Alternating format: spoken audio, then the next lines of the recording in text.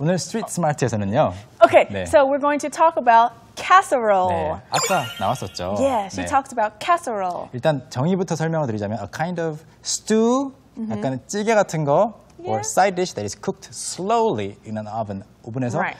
천천히 익힌 음식을 말한대요. Right. So even if it is a stew, right, it's always in a long plate like what you see there, and it always has some type of topping on the top. 아, 그렇군요. Yeah. 네, so 지금 보시는 것처럼. Yeah. So some of them are covered with cheese, some are covered with like crispy onions or like breadcrumbs. It's like a stew that has something covered on it and it's baked in the oven. So it's not so watery. It's a little bit more like dense. So you can actually cut it and serve it. 그렇군요. Yeah. 찌개 같이 보이지만 그러니까 약간의 국물은 있지만 조금 이제 오븐에서 익혔기 때문에 많이 증발을 하고 Right. 잘라서 이렇게 Right. 서빙을 할 수 있는 그런 음식이라고 해요. 저는 한 번도 아직 안 먹어본 것 같은데. There's so many different types. I like green bean casserole because it has like onion stew with like green beans You in know it, what? and it has toasted Megan? onions on the top. You know what? I think I'll have to let you go so that sorry. you can cook your own pies yes. and casseroles at home. Yes, please.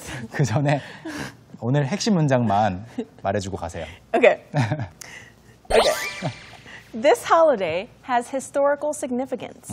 This holiday has historical significance. 이 명절은 역사적인 의미가 있어요 라는 문장을 가지고 공부를 시작했습니다. 오늘도 재미있는 표현들 많이 배우셨기를 바라겠고요. Yes, we did. 네. Thanks for studying here with us today. We're going to teach you even more useful expressions next time. 저희는 다음 시간에 또 재미있는 레슨으로 찾아뵙겠습니다. Bye!